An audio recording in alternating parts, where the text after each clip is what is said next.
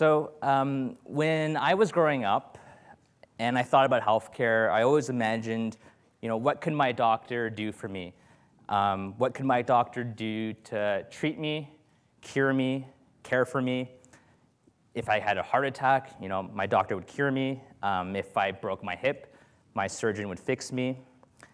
And so I grew up wanting to be a doctor so I could cure people. And a year ago, I got my medical degree, and I officially became a doctor. But thank you.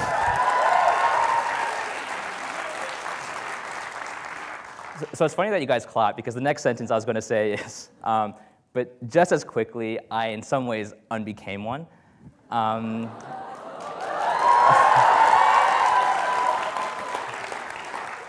So pretty much I can say anything in this room and I'll get an applause. That's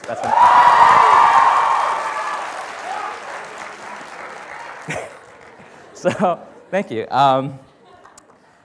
So the reason I kind of started shifting gears was because I started to believe in something new. I started to believe that the future of healthcare wasn't going to look very much like the past.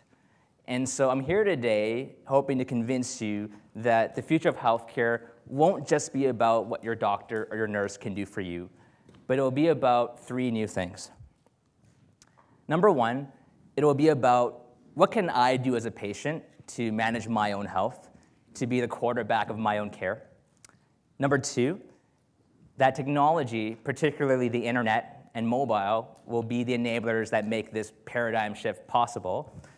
And number three, and most importantly, that this digital health revolution, as we call it, won't necessarily come from people inside the healthcare system, but it will come from you, patients, innovators, technologists from around the world who live outside the healthcare system, but really, really want to make it better.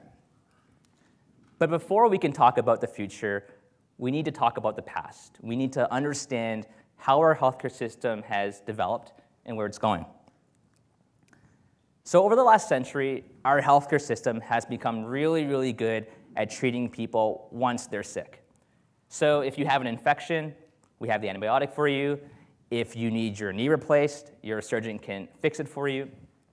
And so a lot of the healthcare that we've given has come in a hospital where we treat really sick people.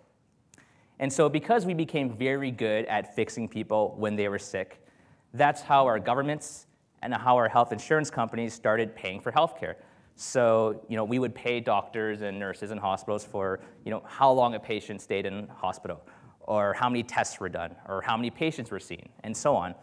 And so we would incentivize healthcare providers to do more by paying them for how much they did, which made sense at the time. The more sick people you treated, the more you got paid. But as our healthcare system got better, people started to live longer and be healthier, and we saw this rise of chronic disease. So as this graph from the Public Health Agency of Canada shows, by the mid-20th century, chronic disease such as diabetes and heart disease and so on became leading causes of death. And because people started living longer, we also started doing surgery on people when they were older, and that makes them at higher risk of complications. And so our healthcare system should have evolved to focus on preventing people from getting sick and keeping you healthy in the community, but in many ways it didn't really. And by the 21st century, we were still mostly paying healthcare providers to treat people when they were sick and not really paying them to keep you healthy. And this is a big problem because healthcare is really, really expensive when someone gets sick. And so because our funding models in healthcare didn't evolve, our healthcare system didn't evolve with it. And so even though the needs of patients like you and me have changed over the last 50 years, we haven't really changed healthcare to fit those needs. Until recently, that is. You see, we've finally come to this really scary reality that healthcare isn't sustainable anymore. And how do we know that? So last year, Canada and the US spent $3 trillion on healthcare. $3 trillion. I can't even imagine what that might look like in bills. It must be a lot of briefcases. It's really big. And in 2012, Canada spent 10.9% of our GDP on healthcare. The US spent 16.9%. That's the highest among developed countries. And so these two countries, even though we have higher than average spend on percent GDP on healthcare among developed countries, we don't come anywhere close to the top of key healthcare outcomes. And so we know that we can and we must do better for our patients. And so now there's this shift in healthcare going on where we want healthcare providers to care more about preventing you from getting sick. And so we're starting to realize that maybe we should start changing these incentive models, how we pay hospitals and doctors, and that might do something. So in 2010, here in Ontario, the government released the Excellent Care for All Act. And that made healthcare providers and hospital executives more accountable for how well you guys did at patients. So for example, they started tying hospital executive payment to how well patients would do. In the States, through the Affordable Care Act, or as you guys might know, Obamacare, that came to effect also in 2010, and that brought even more dramatic changes in the way we pay for healthcare. So over the past few years, many hospitals in the States have been penalized millions of dollars for having too many patients unexpectedly come back to hospital within a month of leaving. So we're seeing these major shifts in how healthcare is paid for, from paying for quantity to paying for the quality of care that you're getting. And so now, for the first time in history, healthcare providers and hospitals have to work together to keep patients healthy and out of hospital. Now, that's not easy to do. That's actually really hard. I mean, imagine you're a doctor who, before, you just had to care about how patients did inside the hospital, and all of a sudden now you're being asked to care for people outside the hospital as well. How do you manage that? We're going to get back to that, but I want to shift gears a bit and talk a bit about something else happening all the while over the last few years in the technology world. So every now and then, a new technology comes into existence that changes the way we live our lives. In the 70s, we had the home computers. In the 90s, we had the internet. And most recently, we've had this explosion of mobile technology. So things like smartphones and tablets have changed the way we live our lives. Today, more than 1 billion people in this world have access to a mobile device. Certainly by 2020, almost every single person on this planet will have access to the internet, be connected to each other through a mobile device. And yeah, I think it's awesome.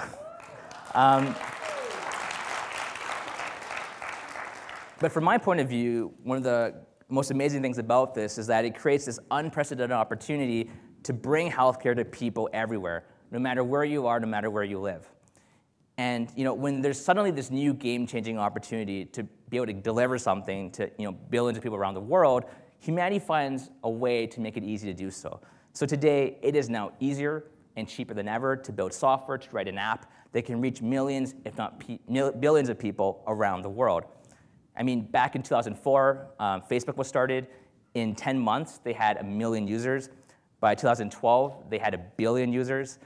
Instagram was started 6 years after Facebook. They reached their millionth user in less than 2.5 months.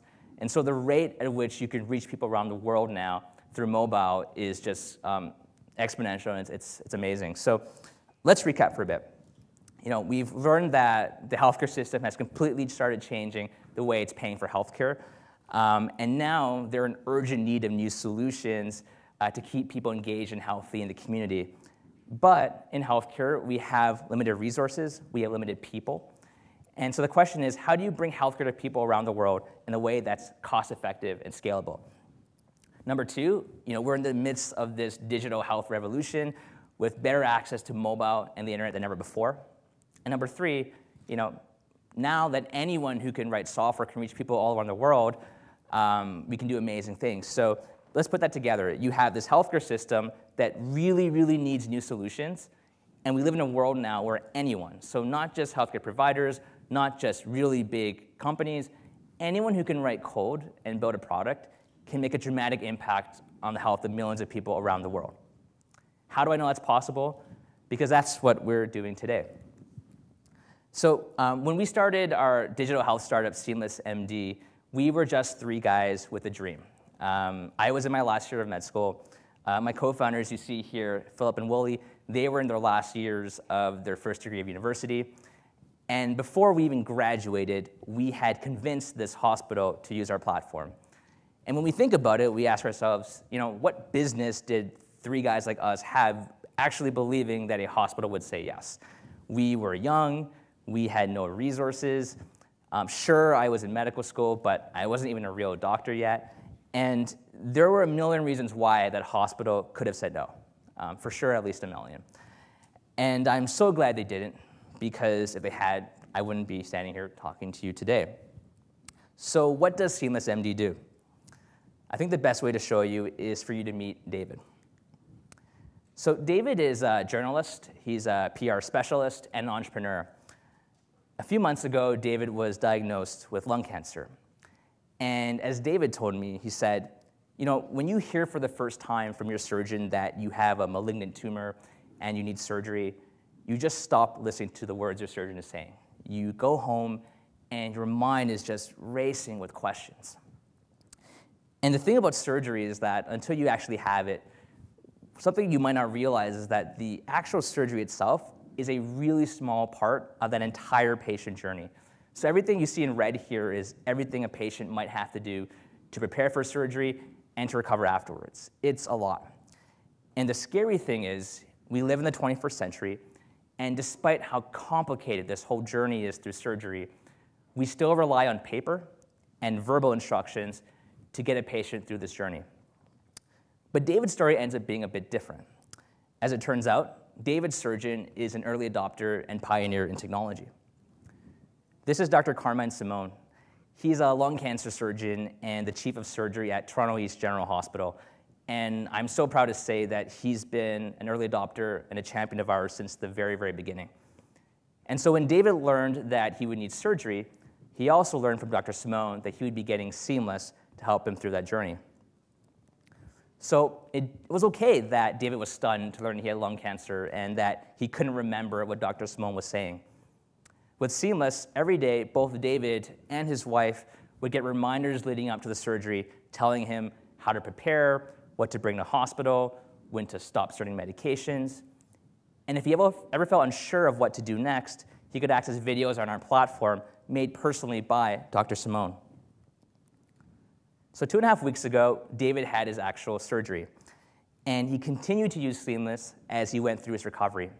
So every day, David's been going on our application, and he's been tracking how he's feeling, any symptoms he's feeling, and every day it gives him personalized feedback about what to do if something's wrong.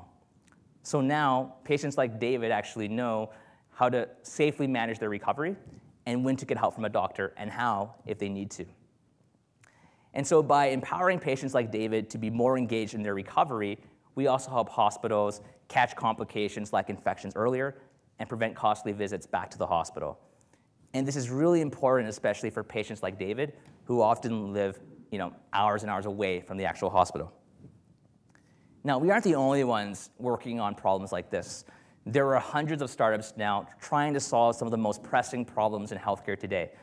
In 2013, there are actually already over 40,000 healthcare apps in existence, many of which were meant to help patients manage their own health. But what's amazing isn't just the pure volume of innovation happening right now in the space.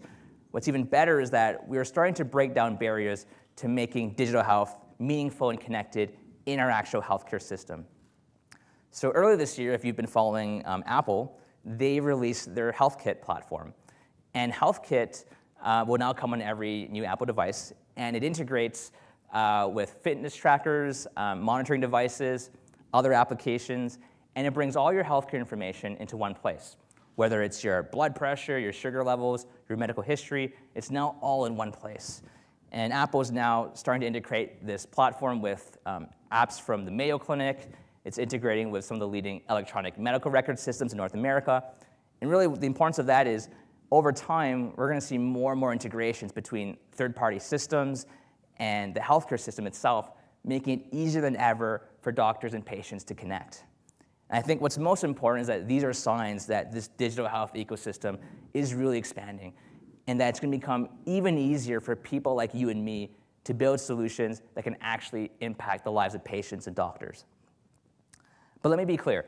As easy as it's going to be to start building solutions in healthcare, that doesn't mean it's easy to have a real important impact. It's not about circumventing the healthcare system. It's not about going rogue and trying to solve these really hard problems on your own without talking to patients, doctors, or hospitals. That's not what SeamlessMD did, and that's not what you guys should do either. The reason we've been successful is because we realized early on that we all need to work together. We realized that technology alone is not an effective solution. And so, whether you're a doctor or a nurse or a patient or a coder or designer, we have to come together and make sure whatever we build has real positive impact. So, we'll always need doctors and nurses to care for patients, to prevent us from getting sick, and to cure us when we do. But these healthcare providers also need our expertise to help engage and empower patients to be managers of their own health. And this is a once-in-a-lifetime opportunity to actually build something that can really change how healthcare is done today. So if you've ever in your life wanted to make the world healthier, the time is now. So come join the digital health revolution and build the solutions that will keep our patients and your family safe and connected and able to manage their own care from the comfort of your own home. The future of healthcare depends on it and depends on you. Thank you.